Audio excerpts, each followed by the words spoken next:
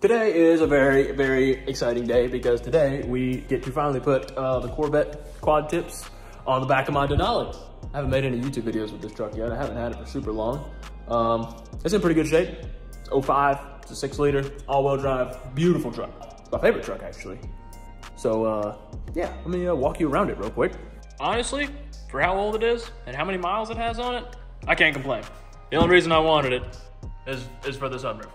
You know, the one that comes back and it does that number right there, and it looks like a freaking NASCAR air brake screeching in the wind. That's why I wanted it. I mean, the headliner's sagging a little bit, but overall interior is beautiful.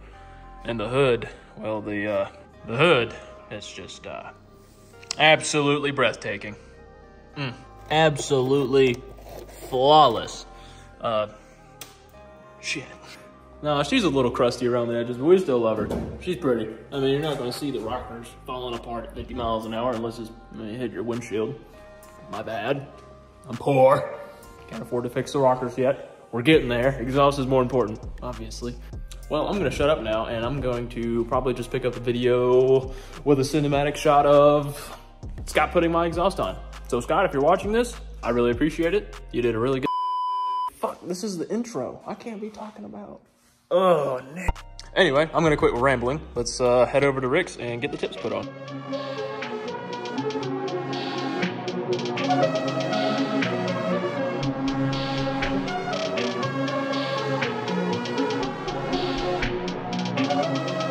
Perfect.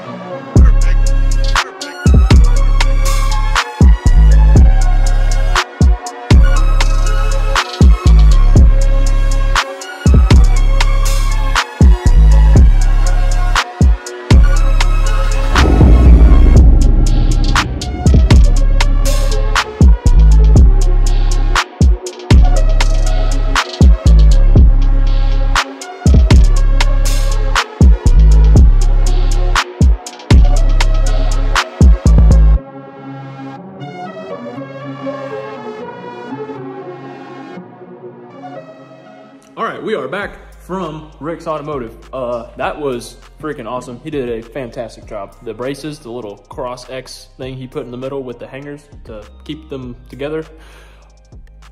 Fucking amazing, outstanding. And if you weren't able to see it in the other videos, here's a little, there you go, for you. I don't know if you can see that X he put in the middle to brace them. I thought that was pretty slick, and I like it.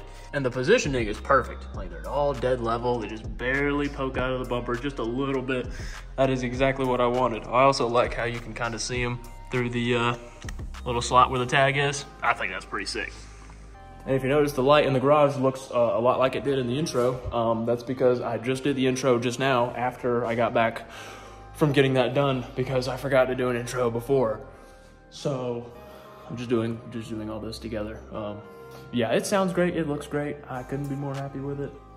Yeah, hopefully we'll get some 22s or some 24s on this thing soon and get some really cool videos with it. So, yeah.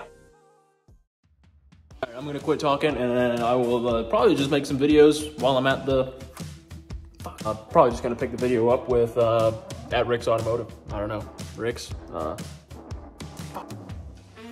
I ain't done this shit in so long. This is impossible. I can't do this. Beautiful. Beautiful fuck. Motherfucking goddamn shit. I'm gonna quit rambling on and let's get to the muffler shop and get this exhaust.